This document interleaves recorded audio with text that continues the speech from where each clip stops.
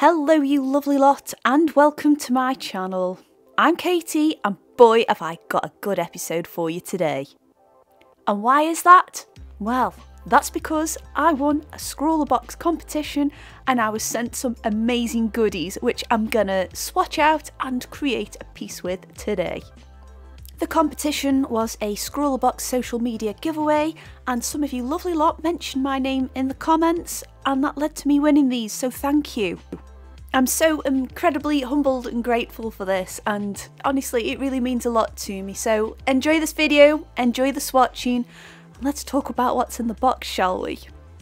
First of all, I got another box from December, which is great because I'd pretty much used all of those supplies up, so I've got some more to work with. The additional goodies though are the Spectrum Noir metallic pencils, and they come in a 12 set with pink, purple, green, nickel, violet, light blue, blue, silver, yellow, rose gold, mica and gold, and I quite enjoyed swatching those out. They were nice and opaque on the page, not super shiny, more subtle, which is great because the next things I'm swatching out here are the Spectrum Noir metallic twin tip markers. You have a brush at one end and a slightly finer tip at the other. I have 3 sets of those and they have different schemes per box, one being precious metals, antique elements and rare minerals. I'll quickly run through those flavours. So we have ancient bronze, antique pearl, vintage satin, rose gold, aged copper, tarnished silver, gold nugget, burnished copper, antique bronze, gold plate, silver ingot, pewter, red garnet, pink quartz, amethyst, blue topaz, green citrine and jade green, and whoa, I need to take a breath. Also included were the Spectrum Noir metallic paint markers, and they are in silver, gold and copper. Well, molten copper to be precise. And as well as that, we are including a surface in there. We have the Spectrum Noir premium black paper pad. It's 240 GSM and there are 30 sheets to go at there. Now, just to let you know, I haven't swatched out those metallic markers because you would have seen that in the December Scrawlrbox unboxing, and if you haven't watched that, I'll leave a link in the description so you can enjoy that at your leisure. Now let's talk about the picture, shall we? Now, with receiving an abundance of shiny, pretty, gorgeous art supplies, it only seemed fitting to have a magpie as the topic for which I'm going to demonstrate these gorgeous supplies.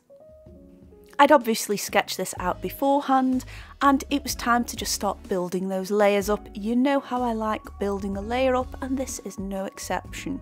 So to start off with, those coloured pencils were ideal just to get a base of colour down, still allowing that black paper to still show through, but also allowing me to work on top of that where there's not going to be any big ugly bits of paper which I haven't covered in anything, and I know that's not the aim of the game here, but I just didn't want that. I wanted everything to just look nice and shiny. It's not very often I do a painting or a drawing or anything really where I really go overboard with the metallics, so this just seemed the perfect option.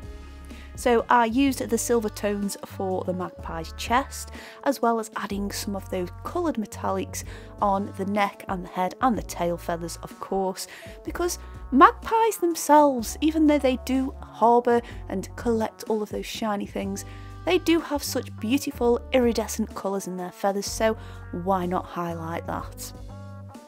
For the tree bark, the mica and the gold coloured pencils just worked out perfectly. It just meant I could add a little subtle bit of highlighting there to guide me through when it comes to using those pens.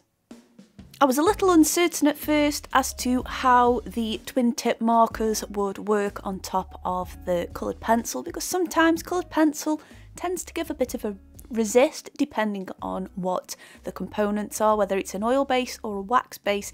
It tends not to like anything water based, which is what the twin tip pens are.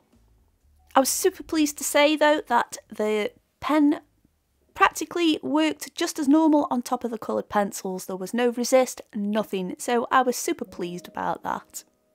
As you can see, I'd sort of cautiously tested it on some of the areas, but I promise you I go to town. This is a very sparkly picture. I make use of the coloured pencils to fill in those larger areas in the background because I do want to try and create a bit of a sense of depth with this. It's very difficult with metallics to get tonal variations because the reflective surfaces kind of undo all your hard work. So again, having different levels of shininess with this prize kind of worked out pretty good.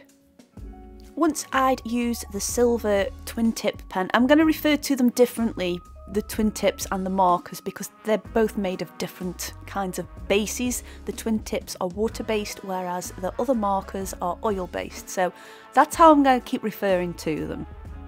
Anyway, the silver pen went perfectly on the magpie's chest, and I really like how I managed to get a sort of texture there of like the smaller feathers on that area. When it came to working on the black feathers, well, again, using those coloured pencils as well as making the most of that black background behind it, they worked a dream. I love how I'd managed to get all the different iridescent textures as well as creating a sense of flow in the directions that the feathers are on the bird's body. Loved it. I have really enjoyed using these. However, I am not finished yet. It's just all about building those layers up and building those levels of shininess up until they are at the desired sparkliness. That's definitely a technical term. So I thought I'd share this picture on my personal Facebook page because I just like to drop things in now and then. It's not necessarily an art thing, it's literally just my Facebook page. And first of all, I just want to say a massive thank you to my old college buddy who spotted this and wanted to buy it from me. So that should be winging its way, no pun intended, but winging its way across to her this week, and I just want to say thank you for buying it from me, and I really do hope you enjoy it because I really enjoyed drawing it.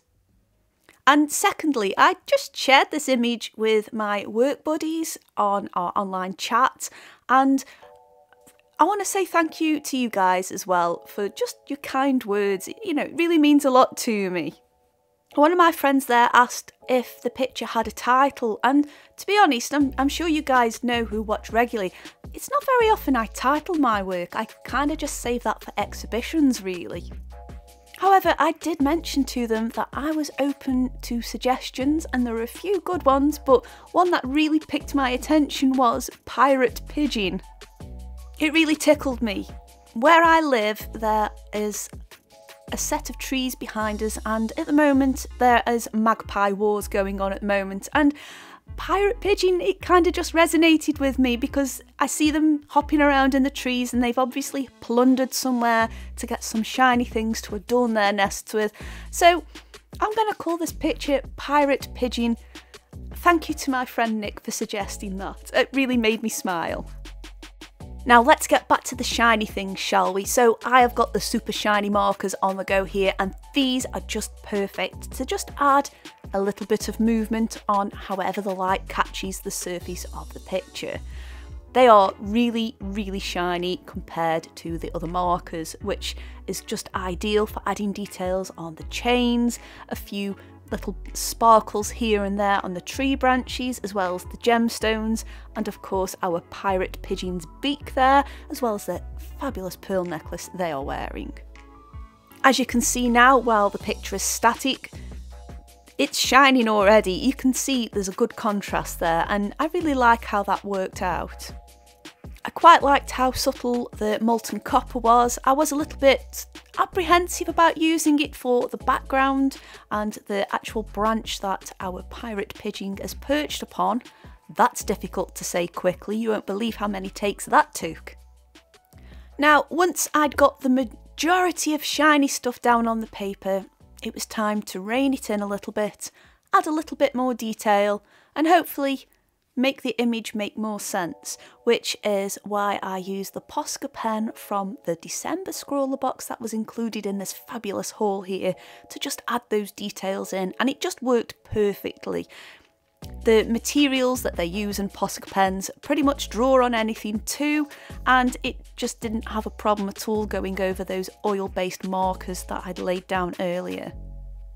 That meant I could just add a bit more detail in the background so it actually looked like it was in, I guess, a bit of a distance compared to the foreground, as well as adding lots of leaves to the tree in the background there too. Just by adding all of those leaf details in there and having a contrasting texture really makes the foreground pop, don't you think? Anyway, I really hope you've enjoyed watching this video, and again, I just want to say thank you to everyone who put my name in that draw to be a winner of a Scrawlrbox competition. I want to say thank you to my friend who's purchased this off me, and thank you to my friend who came up with Pirate Pigeon. I'm definitely going to play with these some more off camera, but if you want me to make more videos of these, please let me know. And speaking of videos, there should be some on screen now that I think you're going to enjoy.